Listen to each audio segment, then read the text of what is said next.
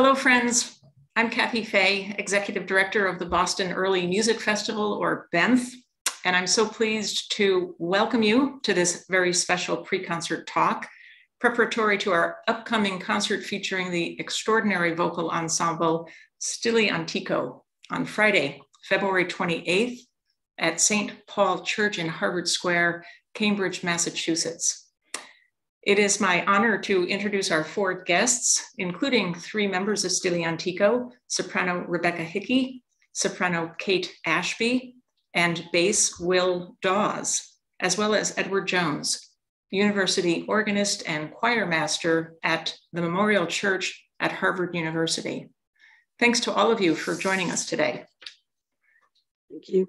Rebecca, Kate, and Will, it's hard to believe, but our upcoming concert marks Stile Antico's 12th performance on the BEMF concert stage since your memorable North American debut at our June 2009 Boston Early Music Festival. We're looking so forward to this program entitled England's Nightingale, Music of William Byrd, honoring the 400th anniversary of the death of William Byrd, one of the most extraordinary composers England has ever produced. And because we simply can't get enough of you, I'm so pleased to remind the audience that you will be back in Boston in just a few weeks to perform at our thrilling June 2023 festival themed a celebration of women with a program appropriately titled Breaking the Habit, Music for and by Renaissance Women. That concert takes place on Friday night, June 9th at Emmanuel Church in Boston. Before I turn the microphone over to our moderator, Ed Jones, for those wishing to attend our Friday evening, April 28th performance by Stile Antico, tickets are still available and can be purchased online by visiting the BEMF website at BEMF.org or by calling the BEMF office at 617-661-1812. For those unwilling or unable to attend our in-person performance on April 28th, virtual tickets are available as well. Our virtual presentation premieres on Friday, May 12th, and will be available for a 2-week period from Friday, May 12th through Friday, May 26th. So with that, I will now disappear from the screen and turn the discussion over to the four of you. My thanks again. Thank you so much, Kathy, and hello to our BEMF audience. It is such a joy to be here once again with three members of the incredible ensemble Stile Antico, who we are so blessed to be having with us twice upcoming in Boston, as Kathy mentioned. We have Kate, Becky, and Will with us today. William Byrd, as Kathy just mentioned, died 400 years ago, actually on the 4th of July, which in this country is usually punctuated with the marches of John Philip Sousa. But I think in Britain, people will be singing Byrd all the time. This is a remarkable composer, really one of England's greatest geniuses, and such a multifaceted composer in terms of composing in all the available genres of the time, expanding them, taking models from his continental counterparts and his English forebears, and taking them in very new directions in some ways and keeping things the same in other ways. Probably most famously a Catholic in a very Protestant England at the time when being a Catholic was not only illegal, but had very many problematic things associated with it in terms of sedition and everything. He was a courtier, as well as being a very shrewd businessman and really going for the professional side of music making in terms of publishing his own music, making money from it, or trying to make money from it. And he lived a very long life and published a great deal. So we have a lot of comparisons to make between his various styles. Your program is so beautifully crafted into 4 different sections of Byrd's music. And I wonder if we should begin just by delineating that a little bit and maybe having each of you talk about some of the different sections that you're doing. Absolutely. So, as you said, the whole program aims to show the many different sides of Byrd's work through his very long life, and we've divided it into these different sections to show his loyalty to Queen Elizabeth, but at the same time his loyalty to his Catholic faith. So, in the first half, we have music that was written for Queen Elizabeth's Chapel and music that would have been conforming to the expectations of musicians at the time, and then a set that contrasts with that with music that was written for the kind of recusant Catholic community with some hidden coded messages to those people. So that makes up the bulk of the first half of the concert. And then in the second half we look at his later years and also his legacy. So that we look at the latter 20 years or so of his life where he retired down to the countryside in Essex. He decided he'd had enough of the intrigue of court life and wanted a quiet life down in the country, and just so happened to live around the corner from a Catholic gentleman. I'm sure that wasn't a coincidence, and ended up composing a lot of music for services that were held in his country home. So he wasn't really retiring in the true sense of giving up composing music, but he was leaving London life behind. So this is music from his later years, and then we follow that with a set of music by composers that were inspired by Byrd, and he was well known as a teacher, an inspiration and a direct inspiration as a teacher as well. Yeah, and we cannot resist good puns. As Kathy Dawes mentioned, our women programme is called Breaking the Habit, as it features music by nuns. So we always like to find slightly punning little titles. So for each of these 4 sections that Kate talked about, there's a little sort of Byrd connected pun. So the first one is about Byrd being a good egg and being very loyal to the Queen, and doing what he's supposed to be doing. So maybe as we talk through the programme, we can explain the puns if they need explaining. Some of them may not translate into American, I guess. So the first section, Good Egg, is all about Byrd being the loyal subject, and he was a gentleman of the Chapel Royal at this particular time. So the 3 pieces that we'll sing in this section are all in English, and it starts off with Byrd's setting of "O Lord, make thy servant Elizabeth," which is a retexting of Psalm 21. "The King shall rejoice in thy strength, O Lord." And it's very beautiful in 6 parts, quite unusual, sort of soprano, 2 altos, 2 tenors, and a bass part. And then we follow that with "Sing Joyfully," which was supposedly performed at James I's first daughter's christening, which therefore you might think, well, and a law of the God of Jacob, being sung all the way through that. There's a sort of very Jacobean sort of touch to it as well. And then the final piece in this first section, the Nunc Dimittis from his wonderful Great Service. It's extraordinary. I didn't quite know where he got all the altos from, but I mean, it's called for two choirs of soprano, alto, alto, tenor, bass. So 4 alto parts in all. And he does really come up with some wonderful colours all the way through to really vary the scoring. And it's not thick 10-part polyphony all the way through at all. I have a question for my colleagues on that, actually. And do you know why it's called the Great Service? Is it just because it's lots of parts? And did Byrd call it that? Do we know? It wasn't published in his lifetime, so I think the Great Service was definitely something that he would have been later performers who would have called it the Great Service. Definitely wasn't published. I think the thought is that it was probably written around the same time as the Masses, because that's where the latest, the earliest part books that we have that have any parts. It exists in lots of different sets. So you get sort of, in York Minster, there might be the tenor 1, the bass 1, and soprano 2, and that's all they've got left. So people have had to piece it together. It was actually pieced together around 1923. It was the first time they managed to piece it back together. So it was around the 300th anniversary of Byrd's death, 100 years ago.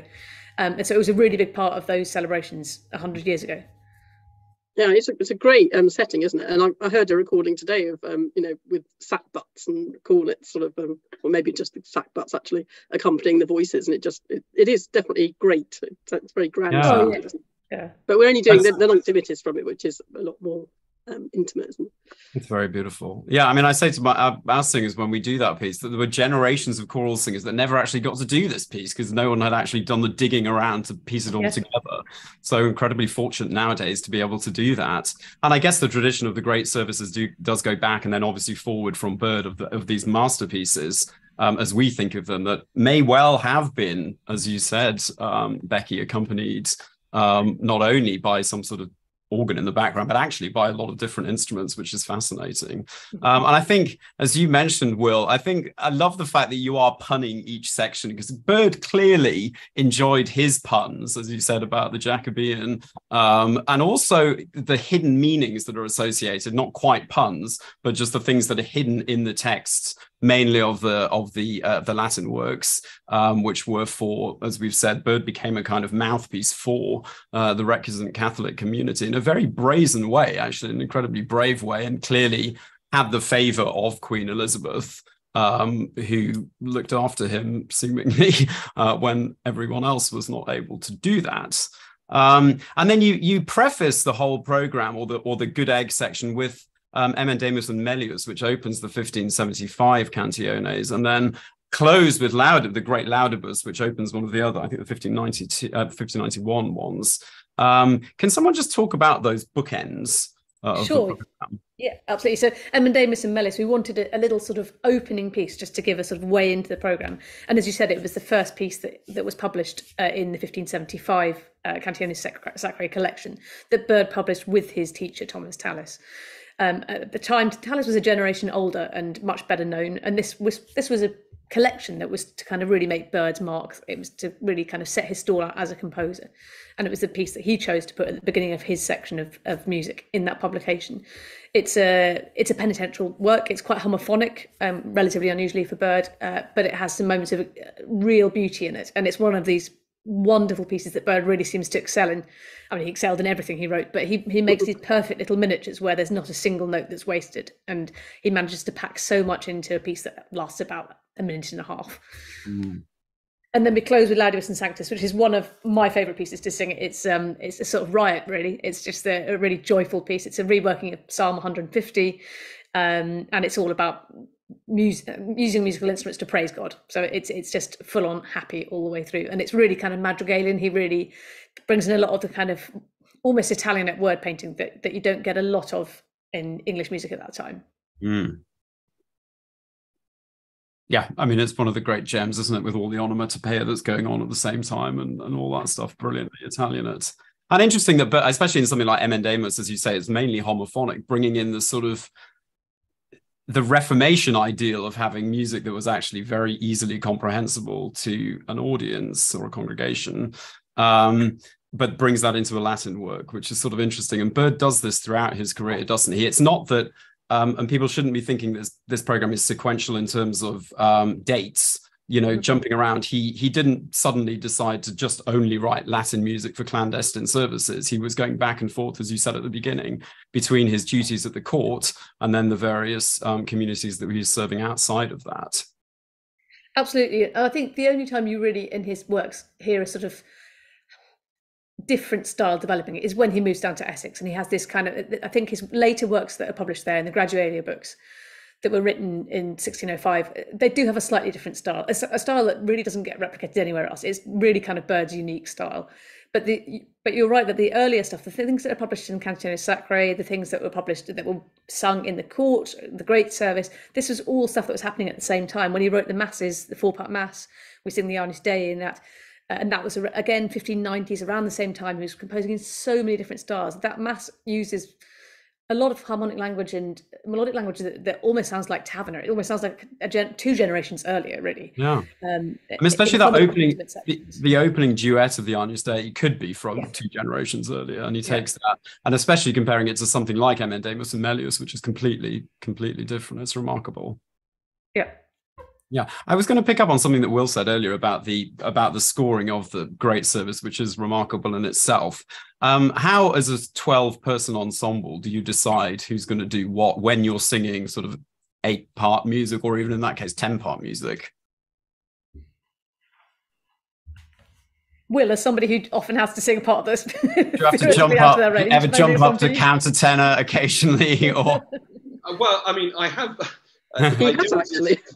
As on a recording with Stile singing countertenor, but anyway, enough about that. Some of the higher tenors rove up to some of the lower alto parts, and that works quite well. But I think we just take it in turns. It's sort of a metaphor for how the group really works. Yeah, I mean, 8 parts is particularly tricky, isn't it? But we tend to do it with just 8 of us, rather than having too many spare people on the part. I see. Okay, great. So you just do that stuff one on a part. Yeah. I think one of the difficult things about Byrd is that there are often parts that have extraordinarily big ranges. So you often get the middle voice in a 5-voice texture might have a 2-octave range, and it's a sort of very high tenor or a very low alto, and sometimes we end up just mixing. We have an alto and a tenor on a part so that they can sort of take the strain at various different ends of that. So that I think it's almost more of an issue with Byrd than it is almost any other composer, that you get these parts that have really big ranges. And completely sorry. No, I was going to say, in the 4-part mass, the alto and the tenor parts are really close in range.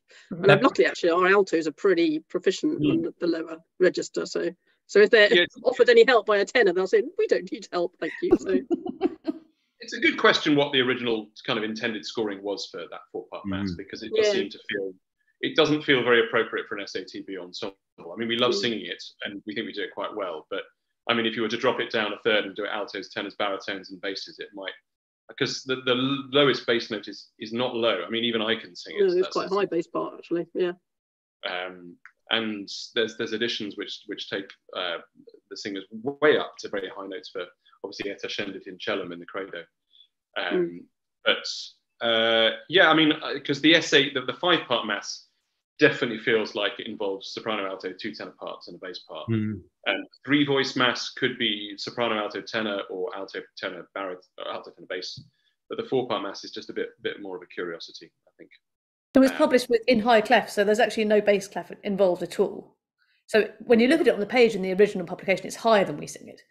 But that somehow seems unlikely not to have any bass. Well, I mean, the tenor part would be stratospheric all the way through. So unless it was soprano, mean, alto, and tenor. Tenor, yeah. But, difficult to know who was singing these underground masses. So yeah. It could have been written for quite specific people. Right, exactly. Just who we had there. Individual singers. There'd definitely be women, wouldn't there? So yes, there would there's a lot of evidence. Soprano line. And certainly the 4-part mass, I mean, like all of his masses, it feels like he's trying to get through mass in a bit of a hurry, just in case there's a knock at the door.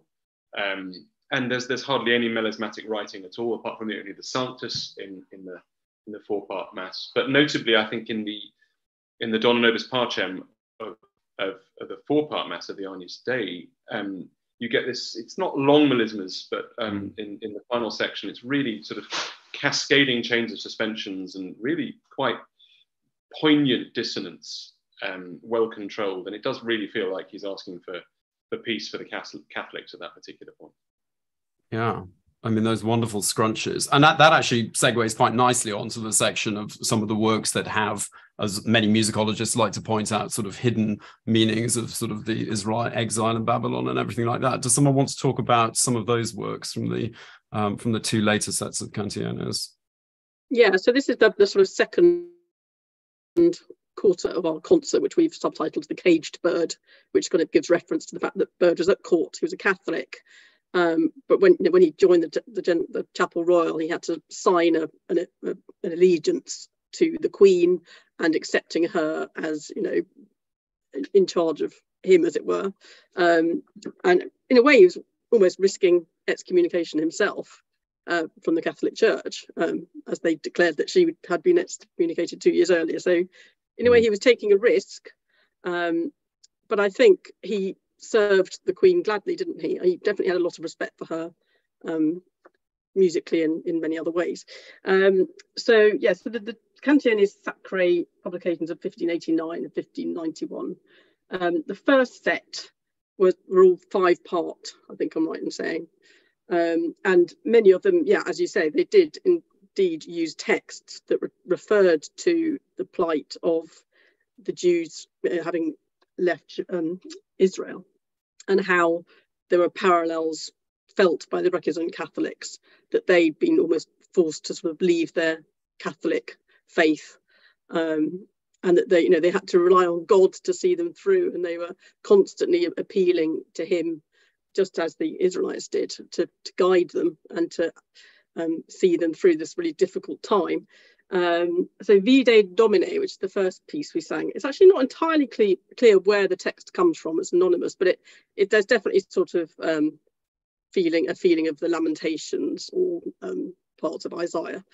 And the text, I can tell you the text is, behold, O Lord, our affliction, and in an evil time, do not forsake us. How much more than when Jerusalem, the chosen city, was laid waste, is our hearts rejoicing turned to mourning, and our joy to bitterness. So, there's a lot of identifying with, the sheer desolation that the recusant Catholics felt in England at the time. And then Ne Ascaris Domine, which in my opinion is one of his absolute best works. A similar sort of idea, and it goes round around the idea of Jerusalem being deserted, and it's really incredibly moving. And then in the middle of that set, we also sing the Haec Dies, which on the face of it is a joyful Easter motet. But in fact, that very same text was quoted by Edmund Campion at his trial, just before he was hung, drawn and quartered. So it's sort of quite, very subversive text in a way. And I'm sure this happened, 10 years. It was 1581 that Campion was killed, and publication was 1591. And we don't know how soon after that Byrd wrote the piece, but it's very interesting just to think of that in conjunction with the text also being a kind of, this is the day that the Lord has made. So it's, on the face of it, it's not necessarily all that it seems. Yeah, they're three amazing works, and it'd be incredible to hear them. Of course, one of the great things about your concert is you are doing it in one of the great Catholic churches of America, with one of the great big acoustics. Not what Byrd might have imagined he would want his music performed in, but actually nothing, of course, that he ever got to perform it in at that time. Should we move on to the Country Nest? So the retirement to Byrd. Yeah, absolutely. So this is the 20 years at the end of his life, where he'd moved down to Essex and moved away from London life, and was looking for a quiet life, serving his patron, Lord Peter, in Ingatestone Hall, which still exists today, actually. It's an amazing Tudor mansion that is still lived in by the same family, and there's priest holes there. There's a couple of priest holes you can see where they would have hidden the priests when the authorities came looking. So we know that and Byrd makes it very clear that the music he wrote during that time was written for secret services held in Lord Peter's house.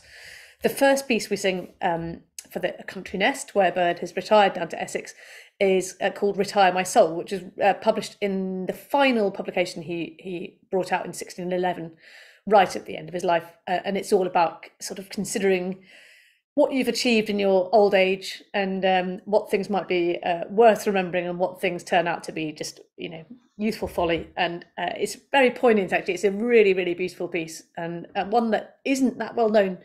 I remember Sally Dunkley, who has sung for many, many years with the Tallis Scholars, came to our concert in Oxford, and she said, I've never heard that piece before. And I thought, wow, we found something that even Sally Dunkley hasn't heard. So it's a beautiful piece of Byrd that deserves to be known better.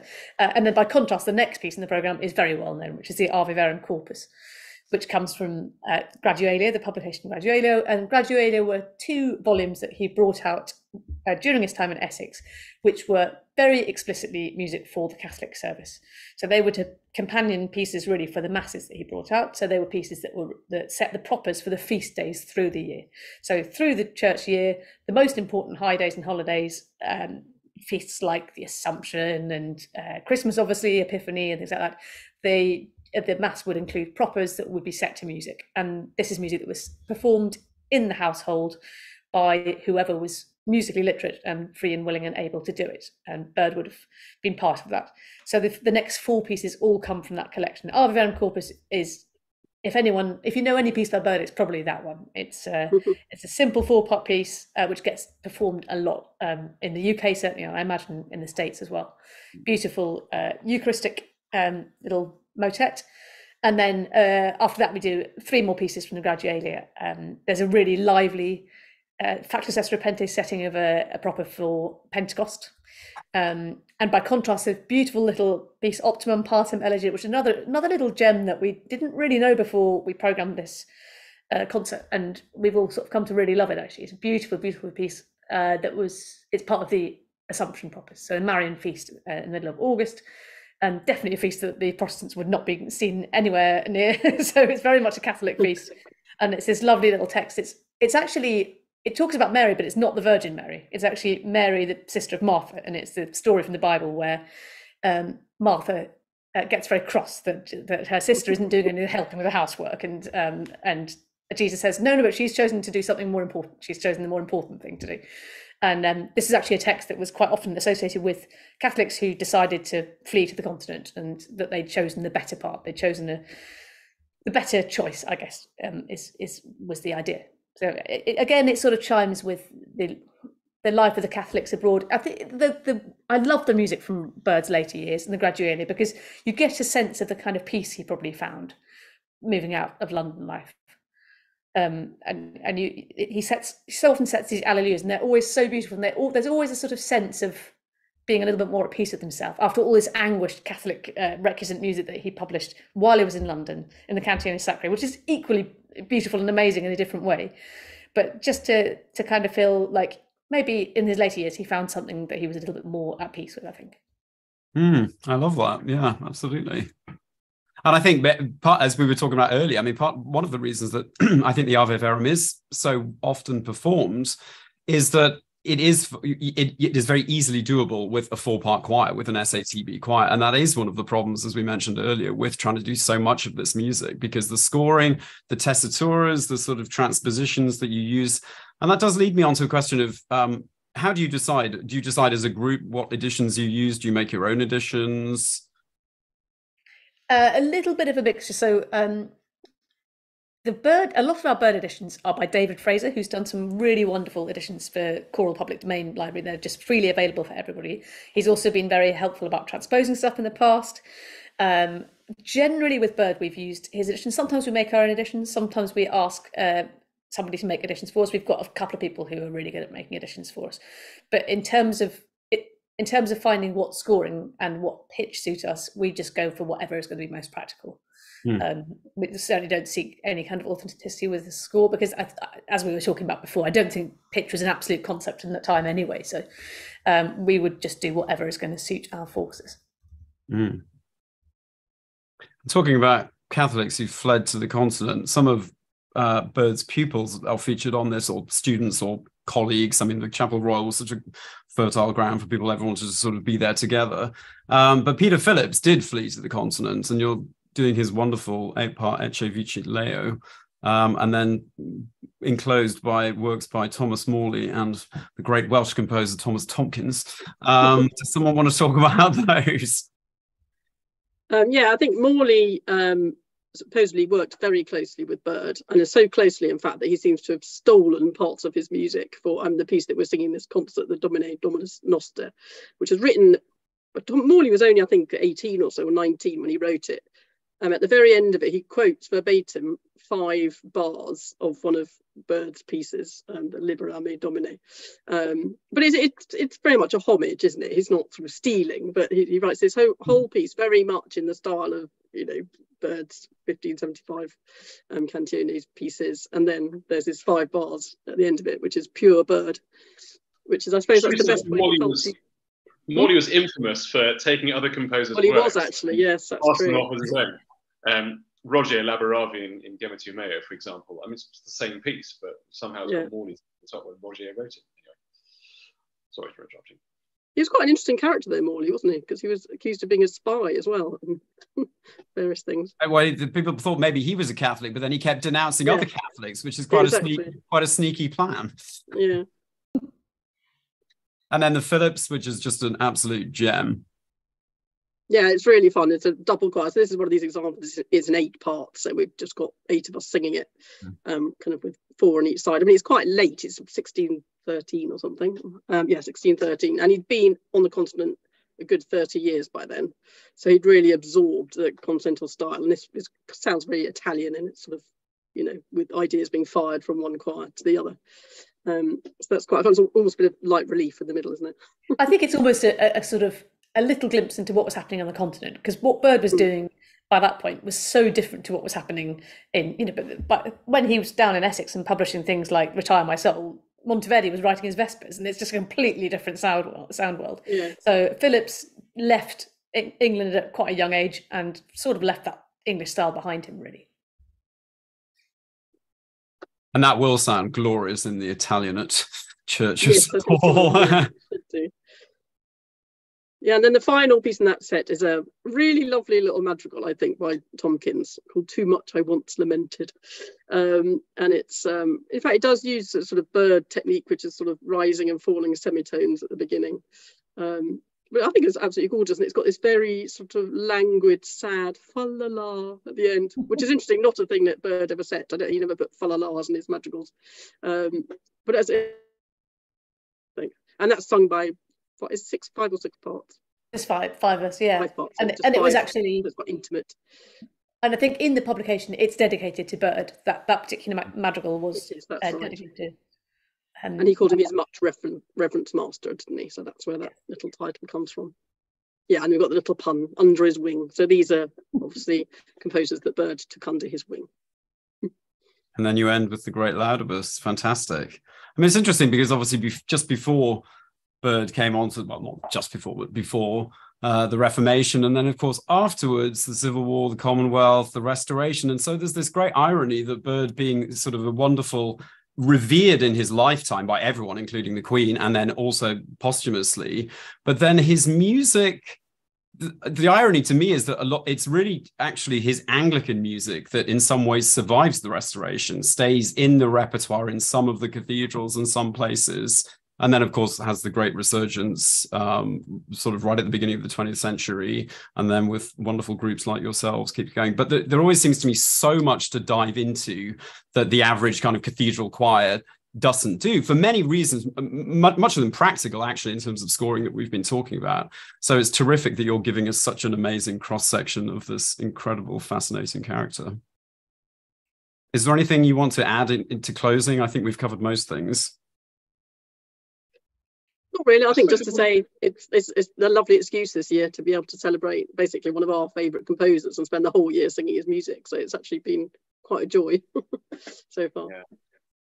Ed, you just touched on this, but I mean, in a way, because we are a 12-voice ensemble with 3 sop, 3 altos, 3 tenors, and 3 basses, there's a certain amount of repertoire that we really specialise in for Byrd, and we're presenting that, and it's quite a wide-ranging programme with sacred, secular, English, Latin, etc.